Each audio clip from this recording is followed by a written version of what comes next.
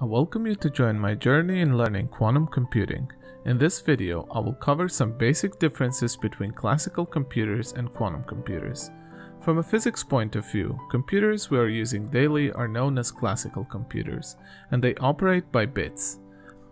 A bit is a single binary digit which is either 0 or 1. But what is 0 and 1? Here's an example. If you hire an accountant, and you ask them to calculate your company's return on asset, they can complete the task simply by dividing your company's net income by total assets. You provide input information, the accountant does some math, and gives you some outputs. You see, computer is no different.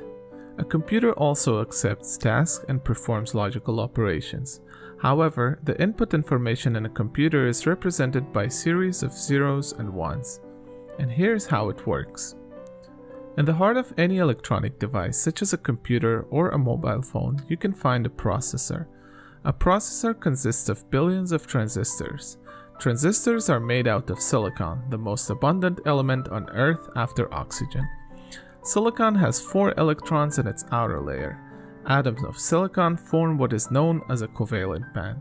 With its 4 valence electrons, it can either donate or share these electrons, and this property makes silicon a semiconductor. Semiconductors can conduct electricity better than insulators, but not as good as metals. One can change the mobility of electrons in silicon with a process called doping. If you dope silicon with boron, for instance, you are left with one hole, because boron has one less electron in the outer shell.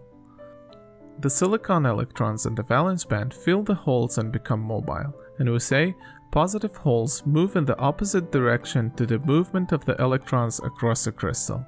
This is known as p-type semiconductor, where P stands for positive.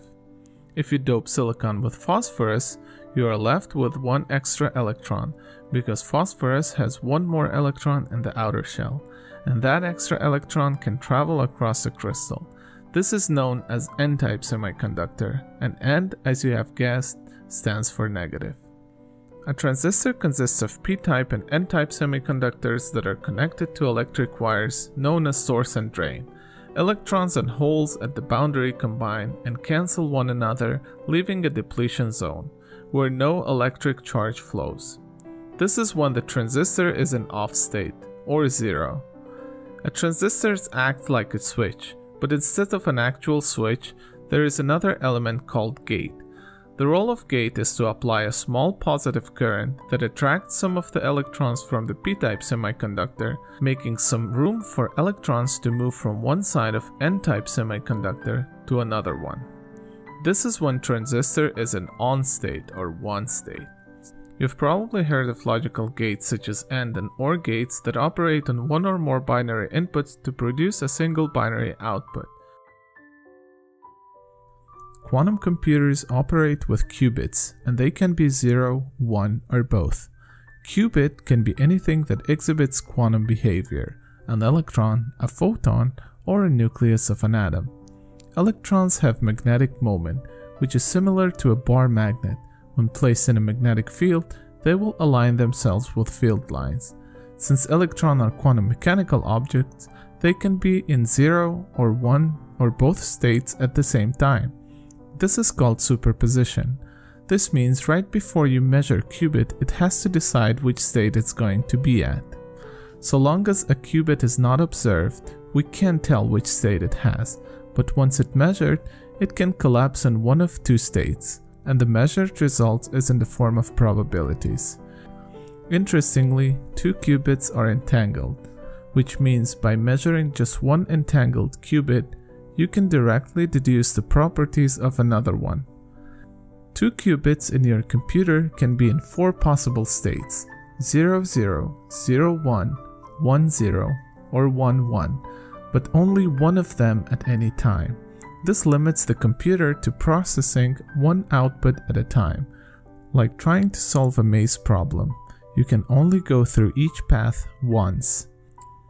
In a quantum computer, 2 qubits can also have 4 states. The difference is, because of superposition, the qubits can represent all 4 states at the same time.